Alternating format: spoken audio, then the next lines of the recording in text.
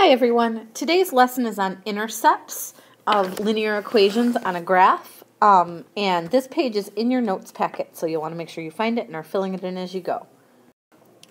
So you may be asking yourself, why do we need a whole lesson on intercepts when we've already learned about intercepts? Okay, you do already know a little bit about intercepts. You at least know what they are, and you know how to find them sometimes in certain situations. What we have talked about so far is we have talked about the y-intercept specifically, and you can find the y-intercept as long as the equation is written in slope-intercept form, which is that y equals mx plus b form, because then you know that the y-intercept is just that b value. So if I hand you an equation that's written in slope-intercept form, I'm pretty confident all of you can find the y-intercept. Today, our focus is a little broader than that. Today, we want to learn how to find intercepts, both the x and the y, in any form of an equation, of a linear equation. Okay? So, what do I mean when I say an intercept? Let's back up and talk about that. An intercept is a very specific point. It is a point where a line crosses the x-axis or the y-axis. And you may be thinking, why is that so important? Well, when we use these equations, excuse me, when we use these equations to model real-life situations, those intercepts have a lot of meaning, okay? So when we look at a real-life situation, the intercepts are generally an important piece of information for us. And they're also pretty easy to calculate, quite honestly. So it's an easy way to find points on a graph and get them graphed. Tomorrow we're going to focus more on graphing with intercepts, and you're going to see that that's going to make things a lot easier. So take a look at these four lines, and I want to look at the places where these lines cross the x-axis. So that would be these spots here. Okay, I'm looking at these specific places, like for example, this line hits the x-axis right there. Okay, and if it's the place where it hits the x-axis, those must be the x-intercepts. So all of those points are the x-intercepts. And what I want you to notice is if you were to write the coordinates of those points, let's see if I can squeeze this in here. This spot right here, for example, would be 1, 2, 3, 4. So that would be -4, 0. This point here would be -1, 0. No, it's a little hard to read. You actually don't have to write those numbers in on your paper. Right here in the center is 0, 0. And this one, is a little off. I'm going to call it maybe 1.2, 0. But what I really want you to recognize right here is what these points have in common. If they're points on the x-axis, the y value is always 0, and that's going to be important. Okay. Now let's look at the places where these lines cross the y-axis. That would be all of these. Oh, you can ignore that. We just talked about what they all have in common. Those purple circles, that's where the lines cross the y-axis. And so if I were to find the coordinates of those points, let's see, this one up here would be 1, 2, 3, 4, 5. So this would be 0, 5. Again, because I'm going 0 left and right and 5 up. Okay, this coordinate would be 0, 2. Here in the center, again, that's 0, 0. And then this one would be 0, -1. Again, the 0 is coming first because to get to these coordinates, I'm going 0 along the x-axis. I'm staying right at the origin and I'm just moving up and down. And the y number is what tells me that I'm moving up and down. So again, if you look at those y-intercepts, they all have 0 in for their x-coordinate. Oops, meant to put that up a second ago. But yeah, those purple points are all called y-intercepts. So, just to summarize what we just talked about, at the x-intercept, okay, so that was the place along the x-axis where the lines were crossing. The coordinate that we always know is the y-coordinate. And I know that seems weird, but the y-coordinate is always 0. At the x-intercept, the y-coordinate is 0. And at the y-intercept, the x-coordinate is 0. And I'm going to ask you this question a gajillion times this year, okay? In fact, I just went and subbed for an Algebra 2 class the other day, most of whom I had last year, and I got to ask them the question again. They were so excited to hear from me again. When I ask you at the x-intercept, what do you always know? At the x-intercept, you always know y is 0. At the y-intercept, you always know x is 0. So it's always the opposite. And so what that means for us is you can always find an intercept by plugging in 0 for the opposite variable. Okay? So we're going to plug in 0 for the opposite variable. Meaning if I'm looking for the y-intercept, I'm putting 0 in for x. If I'm looking for the x-intercept, I'm putting 0 in for y. No matter what your equation looks like, no matter what form I give it to you in. In fact, this works even if it's not a linear equation. When we get into quadratics and I ask you for the y-intercept, this is what you're going to do. Okay? So you're always plugging in 0 for the opposite variable to find an intercept. So let's try some. It says find the x and y-intercept of the equation.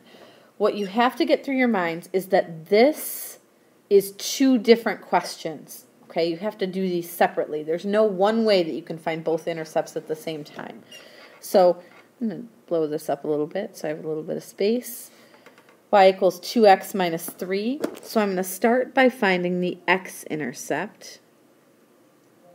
And at the x-intercept, I always know y is equal to 0.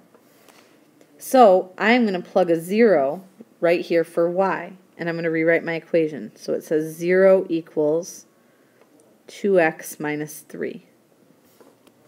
From there I have to solve it. Now I'm solving for x, so I would add 3 to each side. And I end up with 3 equals 2x.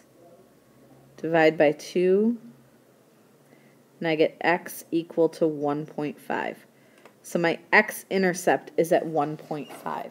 Technically, I should probably write that as a coordinate. My coordinate there would be 1.5, and I'm putting it first because it's an x-coordinate, comma 0. That's my x-intercept.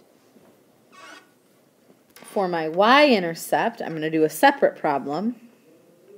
At the y-intercept,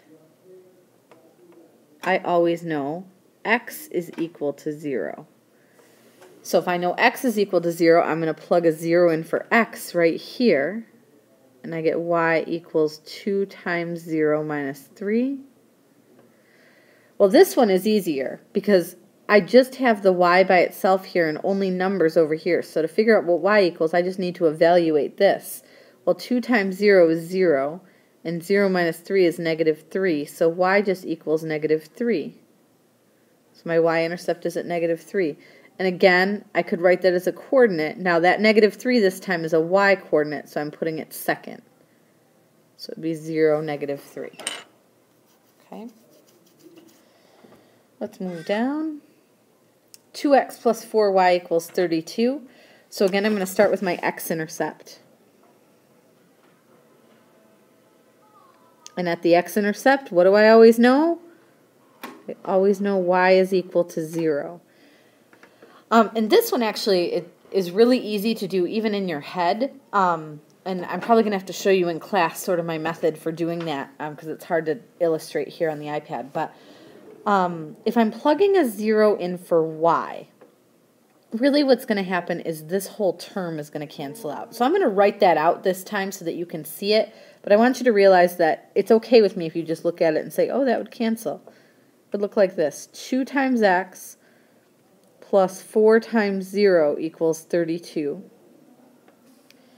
And if I have 4 times 0, then I know this is going to cancel.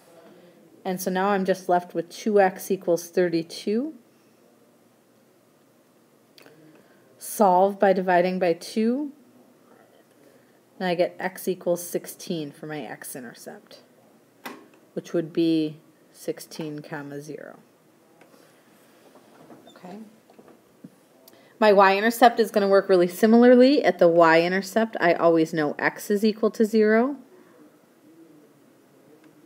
So I'm putting a 0 right here for x.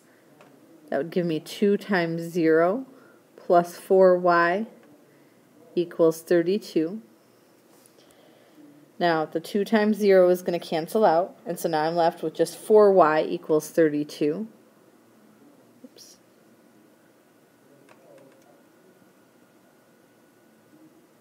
Divide by 4, y equals 8. And as a coordinate, that would be 0, 8. Okay. So that's how you find intercepts. And notice this last one was not written in slope-intercept form, but I was still able to find the x-intercept and the y-intercept. Now let's look at this last one. Y equals -2. And what you want to remember is that what that equation is saying is no matter what x equals, y will always equal -2. So I'm going to show you sort of the mathematical way to do this, but I'm hoping that with these weird ones, like the y equals a number, x equals a number, that you sort of start to visualize the whole picture, that you see what kind of line this is, why it is the way it is. You'll see what I'm talking about in just a second. If I'm looking for the x-intercept,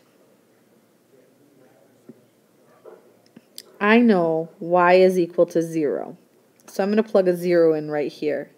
And that would give me 0 equals -2.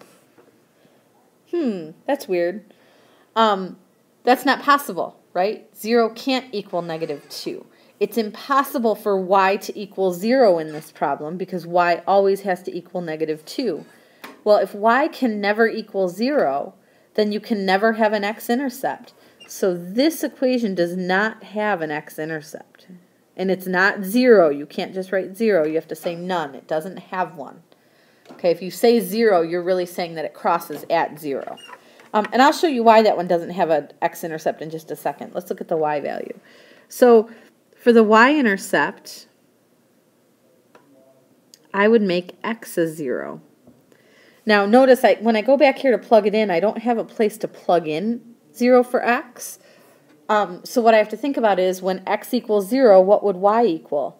Well, remember what I told you this equation says? This equation says y equals -2 no matter what x equals. X can be anything, and y is always -2. So your y-intercept is just -2. Okay? Again, as a coordinate would be 0, -2. I'm going to move this up, and I want to talk about why that equation doesn't have an x-intercept. If I were to graph that, and I'm just going to sketch this really quickly.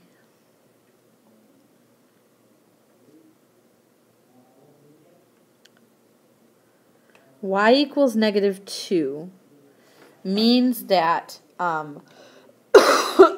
all of my coordinates are going to have -2 as their y value. So I could pick anything I want for x. I could do 1, -2. I could do 4, -2. I could do 0, -2.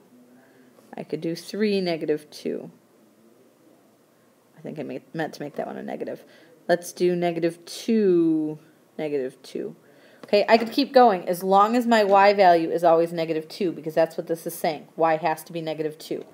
So if I graph those points, 1, -2, 4, -2, 0, -2, 3, -2, -2, -2, you should see that really what this is a horizontal line. And again, I would love it if you would look at that equation and just off the top of your head say, oh, if it's y equals a number, it must just be a horizontal line. Okay, this is a horizontal line, which means that it's parallel to the x-axis. It's never going to cross the x-axis. That's why it's none. That's why it does not have an x-intercept. And the y-intercept is just at whatever the equation number was, because that's where it's going to hit the y-axis, is at -2. Okay, so those y equals and x equals ones are tricky. I would really focus on trying to remember what kind of line this is going to make on your graph, and then you should be able to follow up with the answer after that. Okay, you do have an assignment tonight. It is called Intercepts. It is a worksheet that you should have picked up in class yesterday. Go ahead and get started on that. You probably will need to show your work. You might have room on the paper to do it, but if not, separate sheet of paper is fine. And we'll go over this in class the next time I see you.